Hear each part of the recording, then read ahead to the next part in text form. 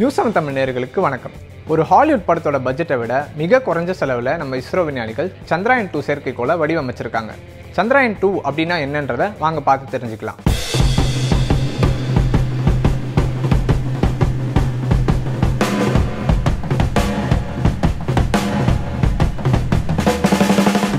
உலகத்திலேயே நிலவு பத்தின ஆராய்ச்சியில் அமெரிக்கா, ரஷ்யா, சைனாக்கு அப்புறம் 4வது இடத்துல இருக்கிறது இந்தியா தாங்க. அது ஏன் அப்படின்னு பார்த்தீங்கன்னா 2008ஆம் ஆண்டு சந்திராயன் 1 அப்படின்ற ஒரு விண்கலத்தை இந்தியா நிலவுல செலுத்துச்சு. இதனால உலக நாடுகள் எல்லாமே இந்தியாவை திரும்பி பார்த்தது.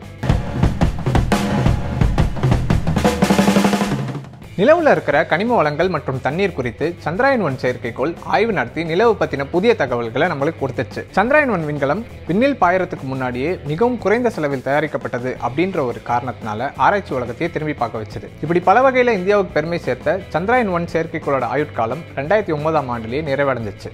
இதுக்கப்புறமா சந்திராயன் 2 செயற்கைக்கோளை வடிவமைக்க விஞ்ஞானிகள் ஆரம்பிச்சாங்க. இப்போ நம்ம சந்திராயன் 2ஓட சிறப்பம்சங்கள் என்ன அப்படின்றத பார்க்கலாம். சந்திரயான் 1 விட பல புதிய தொழில்நுட்பங்களை சந்திரயான் 2ல சேர்க்கணும் அப்படின்றதுல ரொம்ப கவனம் செலுத்தின இஸ்ரோ விஞ்ஞானிகள் அதுக்கான முயற்சியையும் பணியையும் நேர்த்தியா பண்ண ஆரம்பிச்சாங்க.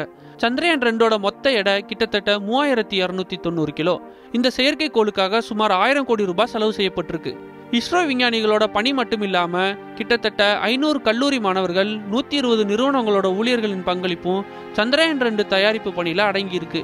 இதுல இன்னொரு முக்கியமான விஷயம் என்னன்னா, வேற எந்த நாடுகளோட உதவியும் இல்லாம முழுக்க இந்தியாவோட தயாரிப்பிலேயே தயாரிக்கப்பட்ட கருவிகள் மட்டுமே வச்சு உருவாக்கப்பட்டிருக்கிறது தான். சந்திரயான் 2ஓட வடிவமைப்பை பத்தி பார்க்கலாம்.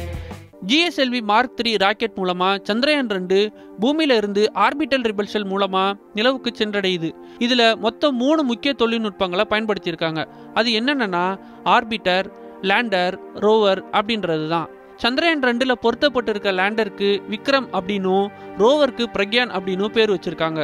இதுல ஆர்பிட்டர் கருவி சந்திரயான் 2ஓட சுற்றுப்பாதையை மாத்துறதுக்கும், லேண்டர் கருவி தரையிறங்குறதுக்கும், ரோவர் கருவி நிலவுடைய மேற்பரப்பை ஆய்வு செய்யறதுக்கும் உதவுது. விண்ணில் செலுத்தப்படுற சந்திரயான் 2 40 இருந்து 46 நாட்களுக்குள்ள நிலவுடைய சுற்றுப்பாதையை அடைஞ்சிரும். அதுக்கப்புறமா செப்டம்பர் மாசத்துல நிலால தரையிறக்கப்படும் அப்படின்னு இஸ்ரோ விஞ்ஞானிகள் தரப்புல சொல்லப்பட்டு இருக்குது.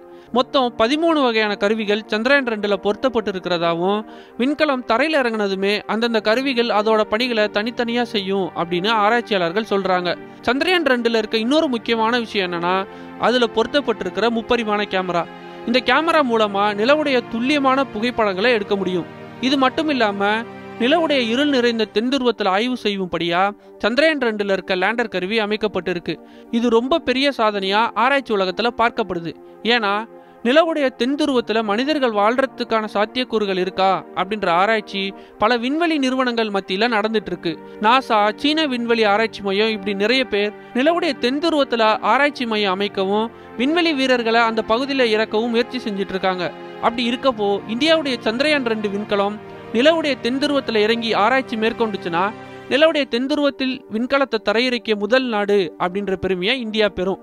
நிலால மனிதன் வாழ முடியுமா அப்படின்றது பத்தி உலகம் முழுவதும் நடைபெற்று வரும் ஆராய்ச்சிகளுக்கு சந்திரயான் 2 திட்டம் முன்மாதிரியா இருக்கும் அப்படின்னு இஸ்ரோ தலைவர் சிவன் சொல்லியிருக்காரு.